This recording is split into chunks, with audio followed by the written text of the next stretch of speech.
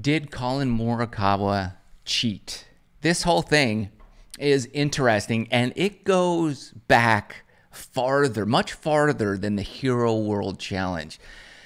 Matt Fitzpatrick rats out Collin Morikawa and his caddy JJ for using a device that they shouldn't have been using. Well, sort of, it gets complicated. All right.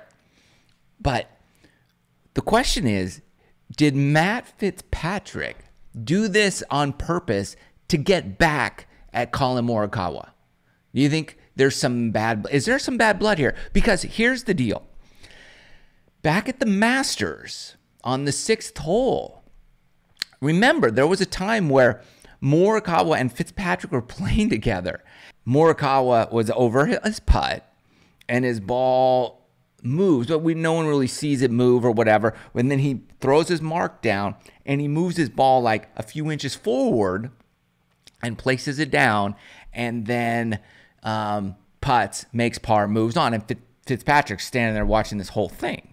Did he just say, what in the world, this guy, why would he do that? Like, what would he do? Like, maybe he thought Collin deserved a penalty for addressing his ball and causing it to move. Like, maybe he thought he bumped it and the ball moved and then he replaced it. Like, if your ball just moves, you could put it back. No penalty. But he addressed it. He's over. Like, maybe he thought he caused it to move and he was due a penalty, which he never got. So that was Fitzpatrick and Collin Morikawa back at the Masters.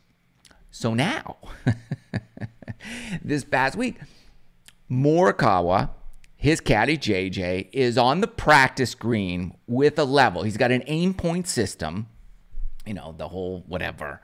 And he uses a level. You have a level that you use to calculate slope so that then you can then transfer that into how many inches or feet of break you're going to play based on the slope of the green. So, you know, if it's 1, 2, 3, 4, whatever, that's how you do it. And you can use a level. You could take this level out onto the golf course during practice. You could measure the greens. The thing you can't do, though, is you cannot make notes into your booklet, your green book, your yardage book. You can't make handwritten notes to determine slope. Remember, they used to give these players these green reading topography charts. And so these guys would pull these things out. And I mean, you remember, we would see like guys studying this giant piece of paper on the green to figure out the break of every green. Well, they no longer do that. So green reading is an integral part of playing the game. Like, it's part of the skill that's required. You have to be able to read a green. But, well, you can take your level out there. You could practice around with it or whatever. But you just can't write in your notebook what it does. You have to remember it. So caddies and players, they all know this. It's no secret that you can't do this. They know. This was implemented back in 2022. So they've had 2022, 2023. They've had a couple years of this. They know. Okay.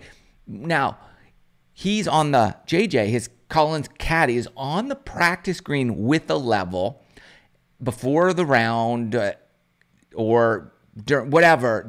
He's practicing with the level. That's fine. You could do that. And then he makes some notes on his booklet.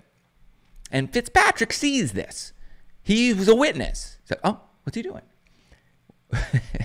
Now, a real person, a true person like me, well, I hope I would do this. I would do this. And I would hope that somebody would do this for me.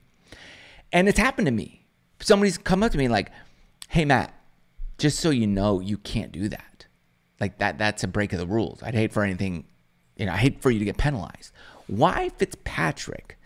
Why didn't he go up to JJ, Collin's caddy, and say, dude, hey, I don't know if you know this, but you're not allowed to do that. That's against the rules. They're going to penalize you if you do. I'd hate to see that happen. Why don't you just, man to man, why don't you just go up to a dude and say, hey, I saw you can't do that. Why don't you talk to people? What's wrong with that? Like, why didn't he do that? I don't know. Why wouldn't I would do that? I would want somebody to do that to me. But Matt Fitzpatrick, I'm not casting any judgment on the guy. I don't know the guy at all. But I would hope, but I don't know why he didn't do that. But he didn't do that. But did he do that? I don't think he did it. And then why didn't he go to Collin? Go to Morikawa even. But I would go to the person that I saw first and say, dude, you can't do that. So did he or did he not do that? We don't know. No one had said he did it. We know that Fitzpatrick said he talked to an official later, like after the round. So even during the infraction. So even Fitzpatrick sees the infraction there on the fourth green where his caddy pulls out the book. He's looking at it, getting his notes like, hey, this is a 1%er here. It's the same as the one I measured, and therefore it's going to do this.